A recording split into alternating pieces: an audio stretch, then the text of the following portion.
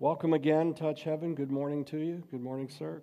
Those of you who are joining us online, thank you for wherever you're at. Those watching at another time zone, thank you for wherever you're at.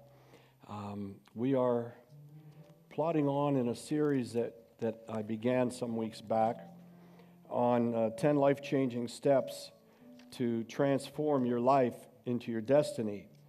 And it's taken various places and phases and steps. And I don't want to review all of that with you now. I would suggest that if it interests you at all, that you just let them know, and when it's completed, you can get the whole set of the teaching. I do believe it's timely. I know it's timely. And I know that it's been helpful for many of you and those of you who've reached back out to us. But I want to add this into that step a little bit today. One of the catalysts that we need that helps us to be able to appropriate and access everything that we need is faith. And in troubling times, faith is even more necessary. And faith isn't obscure, but it helps us when we understand what it means by a measure of faith. So I just want to ask you, Lord, by your Holy Spirit, to guide us and keep us. Make this simple, make it expedient, and help us to grasp it. Let it be something, Father, that speaks to our hearts and helps us to move. I wrote to you that faith, there was a time when I cried out, Lord, I want to know perfect faith. Interestingly enough, these things come back at times, and Jim sent me something that I had asked him to keep for me way back.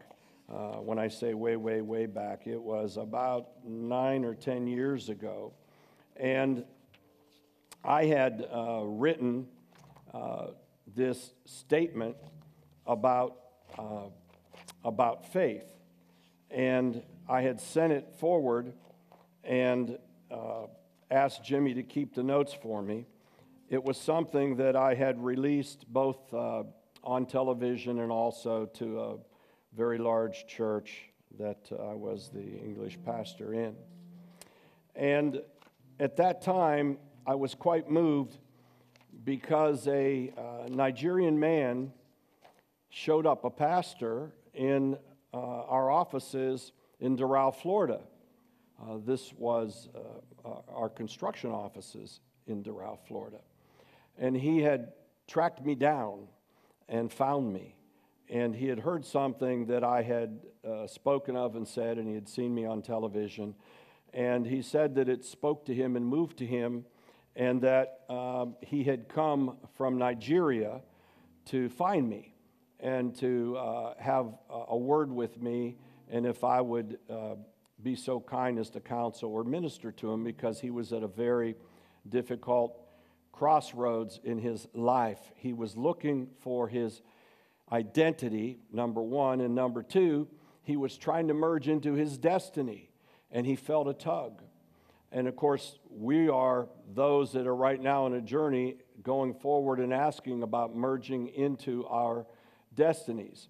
And so this man came from, some say, the largest active church in the world. It's in Lagos, and they have millions of members. And it's a very wealthy church. It has rights to gas and oil leases and all kind of income, billions of dollars, in fact.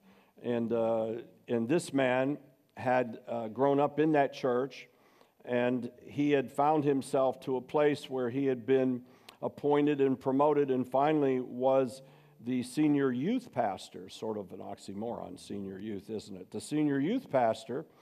And he had over 1 million youth that he was responsible for, and there were all kind of other pastors that were set up in segments. He had a very large position in this massive church. And he felt the tug of God, and he was somewhat agitated by a message I gave. And I don't remember the message exactly, but I know the tone of what I was talking about. and it's the tone I've been talking about for a while, and it's intensifying.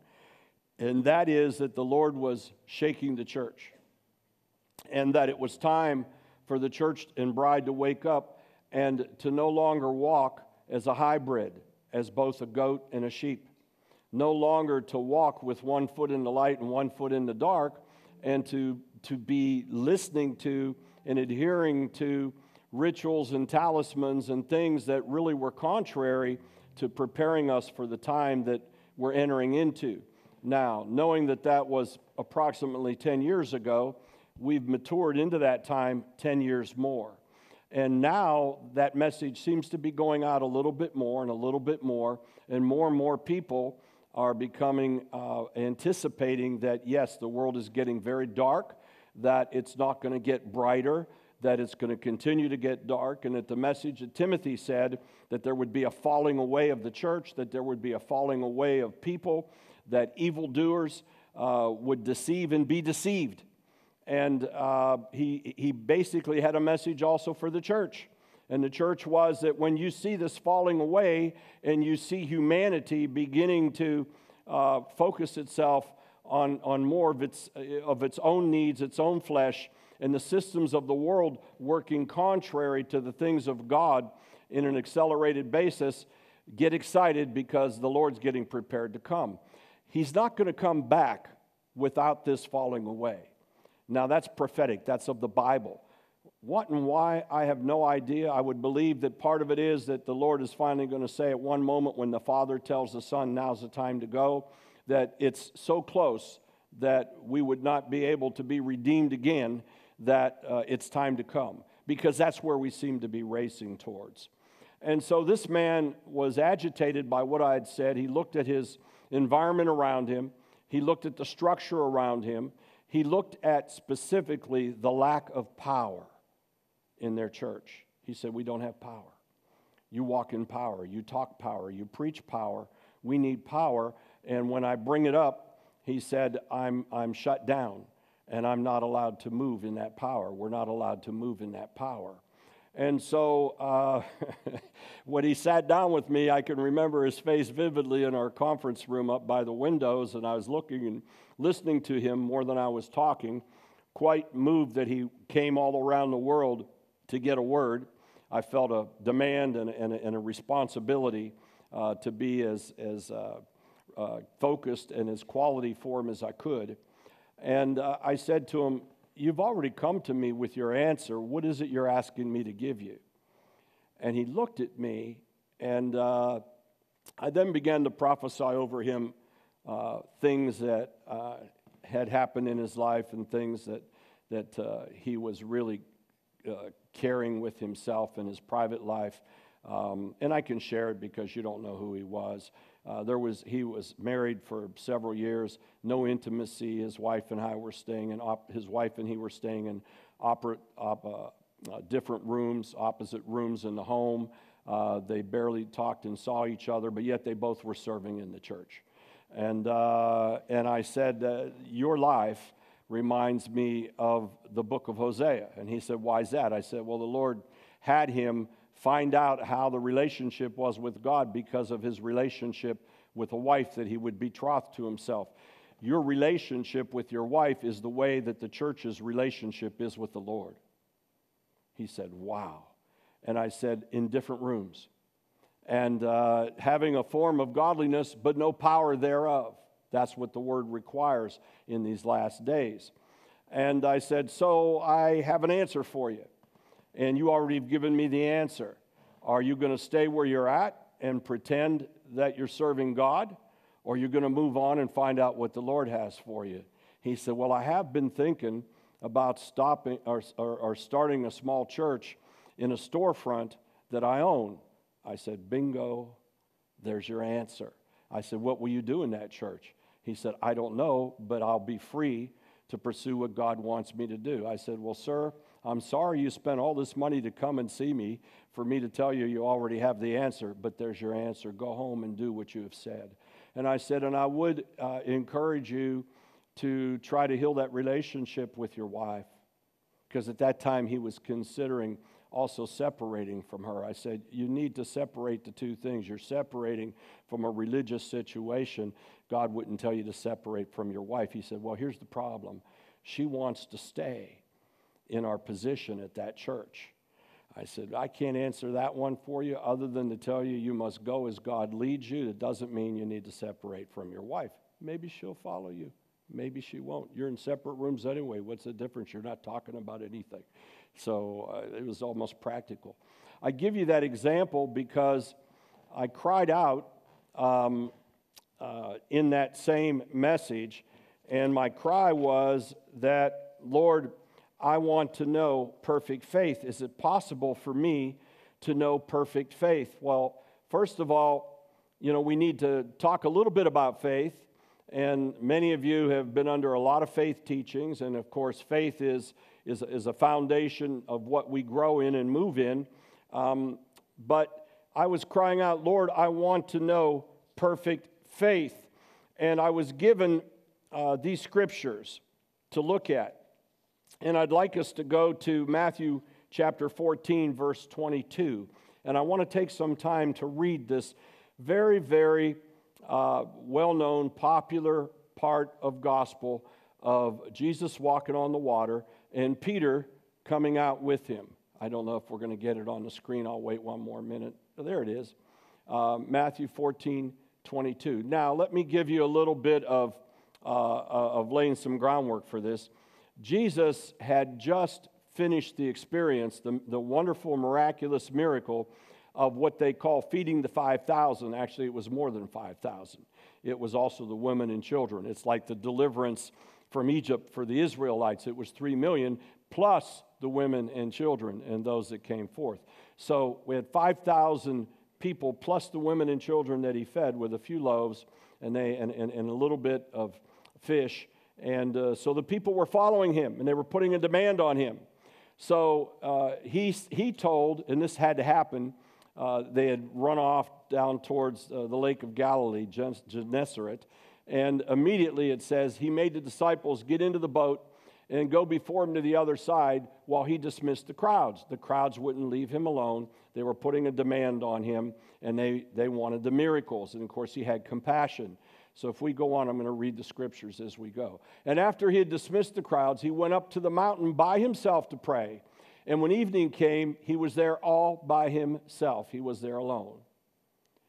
But the boat, by this time, was a long way from the land, beaten by the waves, for the wind was against them. Next scripture. And in the fourth watch of the night, he came to them walking on the sea. The fourth watch of the night is 6 a.m. in the morning. I know because my watch of the night is 3 a.m. in the morning. That's the third night. The fourth night is, so it's really the break of the morning. And he came to them walking on the sea. But when the disciples saw him walking on the sea, they were terrified and said, "It is a ghost." And they cried out in fear. But immediately Jesus spoke to them, saying, "Take heart, it is I. Do not be afraid." And Peter answered him, "Lord, if it is you, command me to come to you on the water." Interesting. Next. And Jesus said, "Come." So Peter got out of the boat and walked on the water and came to Jesus. But when he saw the wind, he became afraid and began to sink, crying out, "Lord, save me." Jesus immediately reached out his hand and took hold of him, saying to him, "Oh, you of little faith, why did you doubt?" And when they got him into the boat, the wind ceased. And those in the boat worshiped him, saying, "Truly, you are the Son of God." Now, perfect faith. I don't think there's a greater example that I know of. Well, there is a couple. Of course, Christ on the cross. "Father, to thy hands I commend my spirit." But this one between a fleshly man and the Lord himself is quite a communication. And it teaches us a little bit of the revelation of the mystery of how do we receive and act and move in a moment of perfect faith. So when we understand this, we need to understand that what is being talked about is what is the substance of this faith, right? Faith is the substance of things hoped for, the evidence of which is not seen. There's a substance to faith. Now, one thing I want to do as we keep that theme is to build back up to it for a moment. Another comment I made, in fact, it actually has it dated January 24 of 2013. I amazed myself with some of this stuff. I said, don't conceive what you don't want to give birth to. Don't conceive what you don't want to give birth to. And today, there are lots of things being birthed through the body of Christ that it would be better to never been conceived. And there are many things being birthed inside of believers, and attempts being made to birth things, to plant seeds inside of you and I that we should reject, because seeds will grow and they will conceive. And the comment is, don't conceive what you don't want to give birth to. We need to protect the gates of our eyes, our hearts, our mouths, our ears. We need to protect everything that has some way of entering into us, and to filter it with faith. To filter, first of all, with base faith. Base faith says that God is. Base faith says God is. Base faith then grows and says Jesus is Lord. Base faith then grows some more and says Jesus is Lord. He died for my sins and he was also man. Now our faith is growing. And we grow to the point in that faith that our foundation as believers, albeit Christians, is that we believe in Jesus Christ as our Lord and Savior, and that He is above all things, that He died for our sins, and because He died for our sins, we can be saved and live eternally forevermore. Now, that's a great faith, and that faith is enough. That faith is enough to satisfy the question that the Lord has given, do we believe in Him? But as I've said many times, I will celebrate with somebody that someone got saved. That's a wonderful thing, but let's not continue to celebrate that forever, because they really, it's like flipping a coin, yes or no. Yes, you're saved. No, you're not saved. You make a choice. It's moving beyond that we need to grow in faith and to understand what a measure of faith is. Now, today, judgment has indeed begun in the house of the Lord. And the house of God, in most parts, is blind and doesn't see it. Isn't it interesting that, when one is embroiled in their own personality, their own egos, their own agendas, their own things, it usually takes somebody outside of that sphere to bring reality into the point and let one know that they're really not what they think they are, or something needs to be changed, or it isn't really as palatable and as wonderful as you think it is. God is a gracious God. He's a merciful God. I mean, truthfully, the Lord could cast judgment on a vast majority of the population of the earth for our foul spirits, our foul ways, and the things that we don't do and that we do. But God has given us Jesus Christ and made us righteous. However, there's a boldness that comes in a righteousness that isn't always of God. There's a boldness in righteousness that's of God, and that's good. I am the righteousness of Jesus Christ, and because of that, I can enter into the throne room of God. Therefore, there is nothing that can condemn me. That's a good boldness, and that's a measure of faith that we want to move in. But on the opposite pendulum of that is another boldness of righteousness, which also is linked to grace, right? God is gracious. God's grace is good. I can do anything I want, or everything that I do, God's going to cover in the blood. And I'm going to be just fine because I am the righteousness of Jesus Christ. So people continue on living some of the same lives that we had before we were supposedly transformed and changed. That's the hybrid. That's the gray area. That's the lukewarm temperature. That's the one where we have to be very careful, because the Lord says there will be that day when people will be before Him and He will separate between the goats and the sheep. And those goats are believers. Those aren't unbelievers, those are believers. So there's something there that causes these things to be what they are. There's a boldness in righteousness that's good unto God, and a boldness in righteousness that works against us in our relationship with God. Now, there's a move of God going on about the earth. And it's not as celebrated as some of the other moves of God that are going on within different denominations and in churches. In fact, we've seen that some of those moves have come to a halt.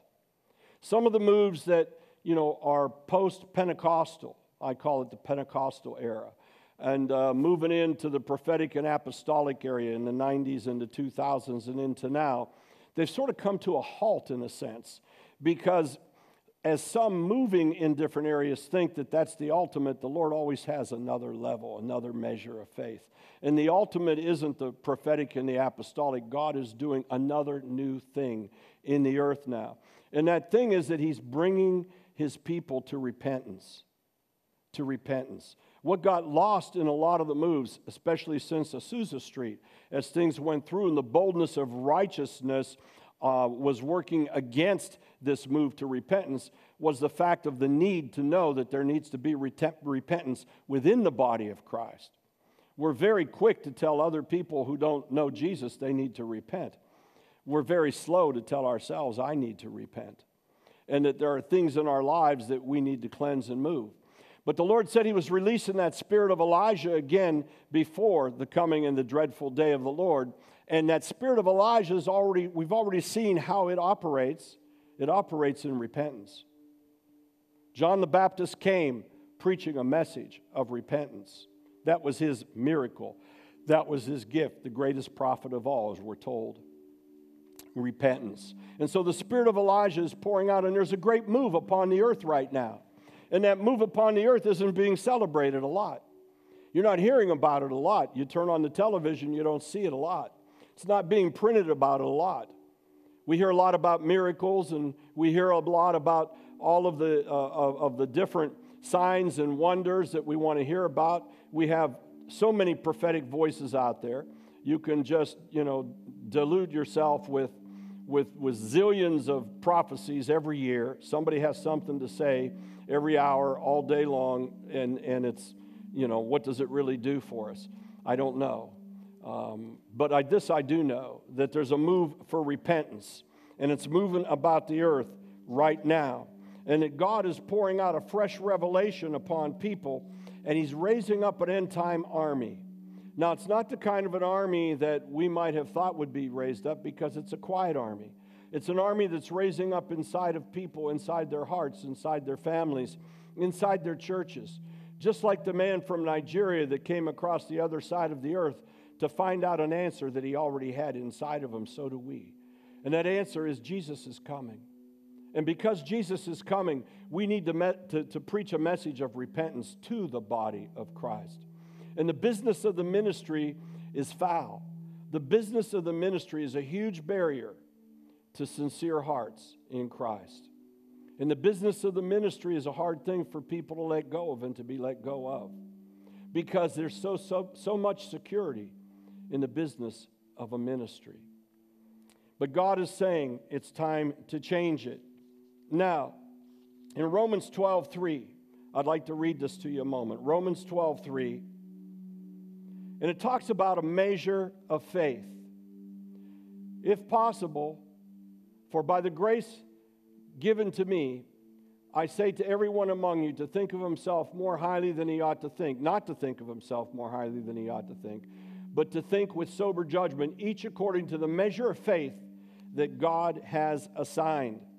This was a letter written to the Romans preparing for Paul to come. They didn't really know Paul. And so in this thesis, Paul is setting out a lot of things. And in the same context, as you read it, he also begins to talk about the diversity of gifts. And of course, we know that from Corinthians as well. And we begin to understand that as we look at it in a broader context, immediately following, as you would get into a gift of all believers in verse 6, it says, we have different gifts according to the grace given to each of us.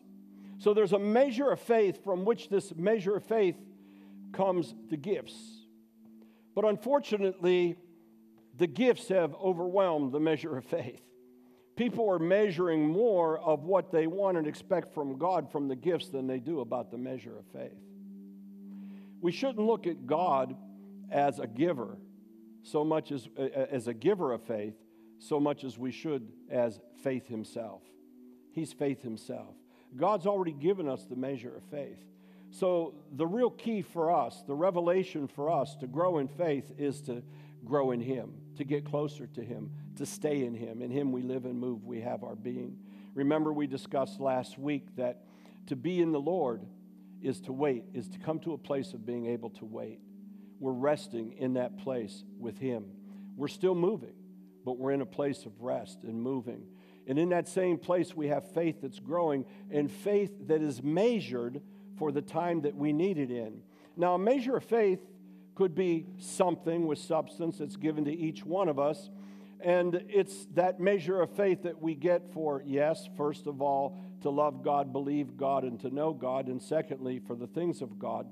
But there's a measure of faith that also I believe and have experienced in my life is in different levels and measures to address the experience and the need of that moment. There are times when common faith works. Common faith. God is able. I believe God in this. I'm not going to give it any more time. That's a common faith that's moving. But there are other times when we need resurrection power faith. There's other times when we need to resurrect something from the dead, when we need to know that God is moving with something good that's coming out of something that's bad. It's called resurrection power. Paul gave us a little bit of a gleam of that revelation when he said in Philippians 3:10 that we might know him. That's part of faith. Part of the faith is to know him as God the Father, God the Son, and God the Holy Ghost. And that I might know him and the power of his resurrection. To know him and the power, that's a higher level of faith. To know the power is to be operating in a higher level of faith that gets us as close to perfect faith as we can get to. And then he says to do that, you also must know the fellowship of his sufferings. So that means that there's a place in sufferings that allows us to be able to grow in faith.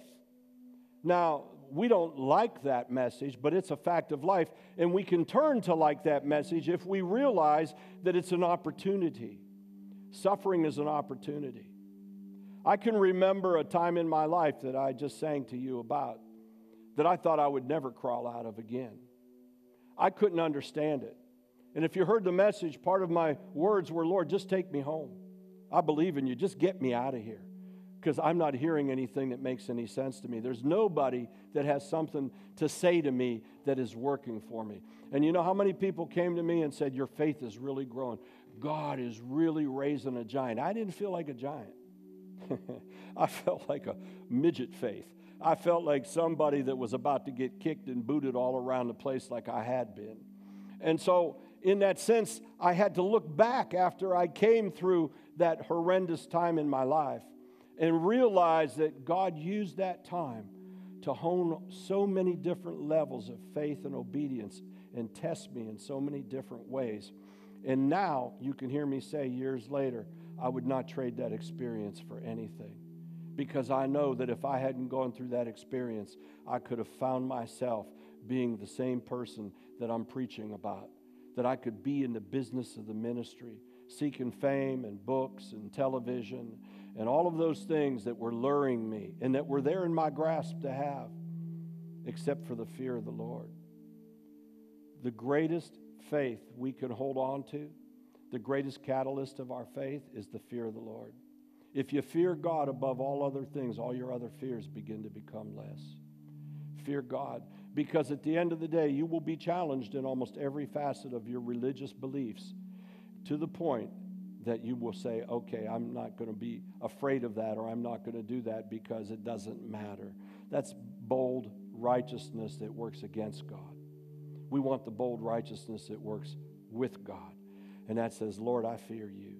I fear you. I thank you that I'm made the righteousness of God in Jesus Christ. But I have a right measure of faith. Now, having said that, each is according to the measure of faith that God has assigned. God has assigned you a measure of faith. That doesn't mean that it's restricted. it doesn't mean that it won't grow. It doesn't mean that it's only going to be at one level and your level of faith is going to stay at one level. A measure to the Lord means that you have access to Him who is faith. And He's assigned you the legal authority and right, but more so, He's recreated you, a spirit within you that can know faith, walk in faith, and receive His faith, looking at the broader context. Now, great faith, we know, great faith isn't necessary to move a mountain, is it? It says, if you have faith the size of a mustard seed, speak to this mountain and it shall be removed. There's a reason the Lord said that. Because we believe that somehow, like everything else in our physical lives and in our secular lives, that we need to attain so many things to get to a place that has a greater stature than where we came from. You don't need to attain anything to have a great faith. You don't need to attain anything to have a faith that moves a mountain. You need to exercise it because it's already there. You have the measure of faith. And if you exercise it, now you have the opportunity to see that faith go to work.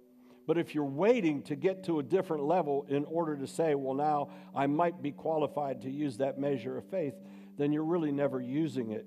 You're always waking it. The pendulum moves from hope to faith. Faith is the substance of things hoped for. Hope doesn't have substance.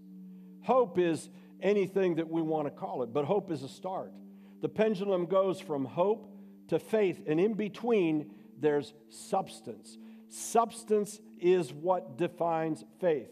Substance is what faith manifests. Hope doesn't manifest anything. It's faith. And so, I liken it back to the scriptures we were reading. Jesus walking on the water. Now, Peter, for some reason, he's the one who spoke out, and it had to be the Holy Spirit inspiring him, because he says, Lord, if that's you, call me out on the water. Call me out. He was basically putting a demand and a test on the Lord, but in essence, in a way, he was making a faith statement, wasn't he? And what happened was the Lord said two words, come on. Come on. Same thing in your lives. Lord, will you do this? Come on. Meet me. Meet me on the water. Meet me in the miracle. Come on. We want the miracle to fall upon our heads and just do nothing. And that'll happen. But the Lord says, come on, meet me in the miracle. Meet me in the miracle. Come on. Peter gets out of the boat, starts to walk, and all of a sudden, he becomes aware of his own lack of belief system, and he begins to sink. He cries out, Lord, save me. Well, he probably was asking for more than he thought, because he was about to get his whole soul saved. Lord, save me. And then the Lord reached out by his hand, put him back in the boat, and then the circumstances calmed down. They calmed down. The wind went away. The wind was a test, and the Lord was in the wind. But he was substance. Who was the substance? Jesus was the substance. Faith is the substance of things hoped for. That was a moment of perfect faith. Peter was walking in a moment of perfect faith. He was defying nature. He was walking on water, defying gravity, defying anything that is possible. He was able to do it because he had a moment of perfect faith, not that he could find in himself. Listen to this. He found it by a declaration of Jesus. Come on. He asked, Jesus said, come on. A declaration. Come on. Now, we have choices in our lives. We have choices in our lives. We have times and moments when we can say, you know what, I'm done with that. I've had it. I don't want to hear this stuff anymore. I'm laying it down. Or we can embrace it and say, I don't like this. You got to be a fool to say you like pain. But you know what, Lord, you're in the pain. You are in the wind. You're in the storm. Come on. You know, I think it was JP I was telling about Forrest Gump's movie. And Lieutenant Dan, remember Lieutenant Dan? His legs were cut off. And Lieutenant Dan was bitter. And he went to join Forrest Gump on a shrimp boat. And he crawled up on the mast.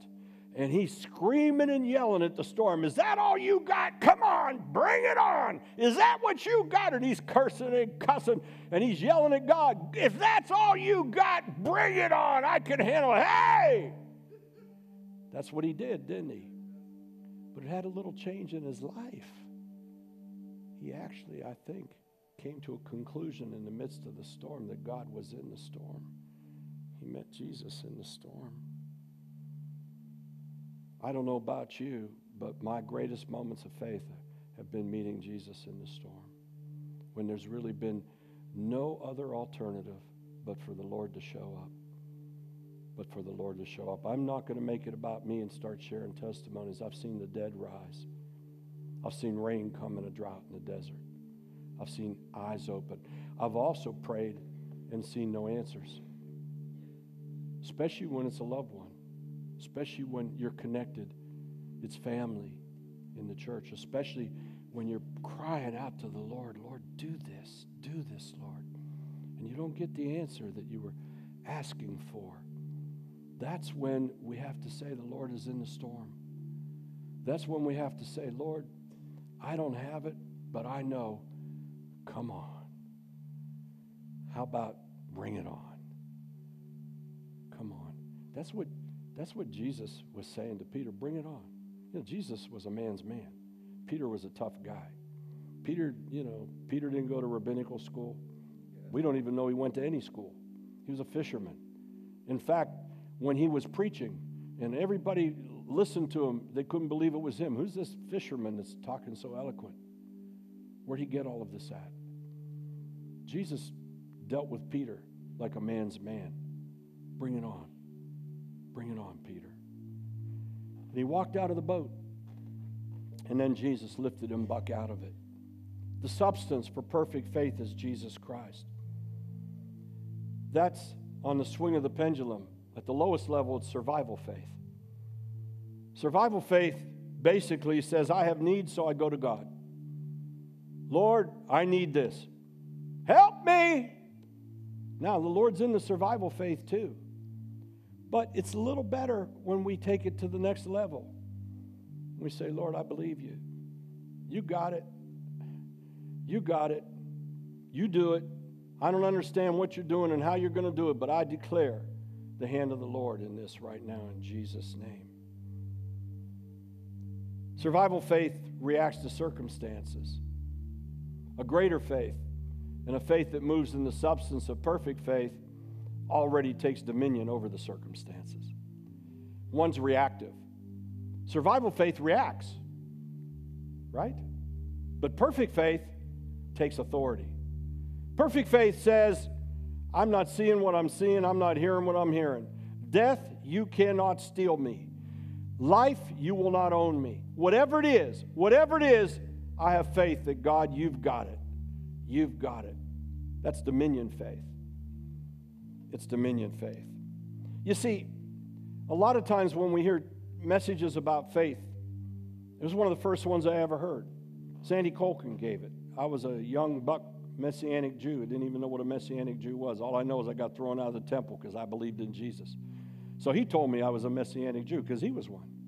I went to go see him because somebody told me he had a similar experience. So I sat down. I said, what happened? And I went to hear him go speak at the Catholic Church. He spoke St. Rose and Gerard or somewhere. I forget where he spoke. Patty would know. It was doing the charismatic thing with the Catholics. And he gave a message on faith. And his message on faith, since then I've heard it many times, and you have too. It was about David. And David was a little shepherd boy. And David was out on the pasture land. And he was all by himself. And all he had was a flute and his staff. And a bear came and stole one of his lambs, one of his sheep. And he went and got the bear. And he killed the bear and he took back his sheep. And that wasn't enough. The Lord sent a lion. And so he had to go get the lion and kill the lion. And he got bear faith and then lion faith and then Goliath faith and then kingdom faith. But you see, I don't think it was great faith that moved David. I actually think it was just pure, simple, infant faith that moved David with Goliath. And what it was the fear of the Lord. If you recall, he gives us a little key to it. He says, who is this heathen that is cursing the name of the God of Israel? Who is this heathen that dares to stand before Israel and curse God? Basically, he was saying, okay, Lord, come on, let's go get him. It ended up becoming perfect faith because the substance was God. David was nothing more than the modem that God used. Isn't it wonderful when you are nothing more than the modem that God uses, and it's him? It sort of takes away the stress. It takes away the anxiety and the nervousness and the agitation. Because you just say, Lord, here I am. Bring it on. Come on. Great faith moves into perfect faith. Perfect faith is simple. Perfect faith is you joined with God. That's perfect faith. Survival faith is okay, but survival faith is desperate. Survival faith is begging.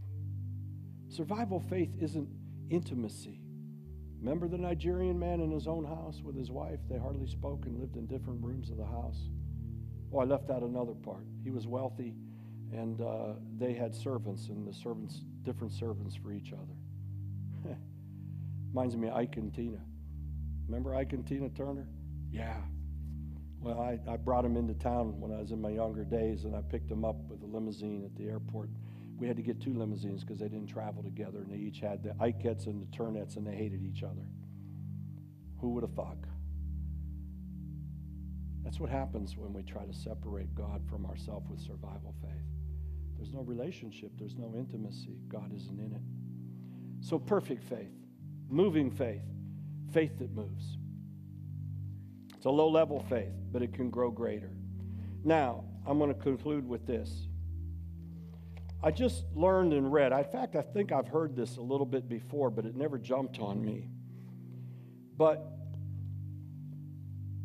back in 2000, like 8-9 years ago, so it'd be like about the same time, 2013 or so, there was a discovery made of seeds, and very interesting seeds. And it was the Judea date palm seed that was discovered. Now, that was found in a couple different places, but one of the greatest discoveries was in a cave in Qumran, and there was a container of seeds. And they weren't sure what the seeds were at first until they tried to plant one of them. And they found out later that these seeds were preserved for over 2,000 years, and these are the biblical Judea palm seeds, trees that are spoken of in the Bible, about these dates that are so luscious, and they're like steaks. And I mean, you know, I don't know if you like dates or not. Prunes for everybody as far as I'm concerned. But these dates were so good that they would export them to the Roman Empire. And that all of the Caesars and the different generals and that, the things they would bring back with them were these precious dates that also had healing powers in them. They had different nutrients and things in them, and people could have different infirmities in their bodies healed by eating these dates, these biblical dates. Well, they found these dates, these little seeds that had somehow dried out, but they were preserved for a couple thousand years. And one Israeli scientist, he began to plant them, and they gave them names. And the last one he just planted was called Keturah. But he also planted these names. Look at these names. He called one Methuselah, another Adam, another Jonah, another Hannah. And interesting thing about these dates, unlike many other fruits or things, it requires both a male and a female tree to pollinate. And there had to be both male and female seeds.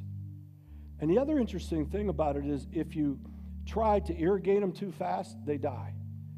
You have to take your time and irrigate them.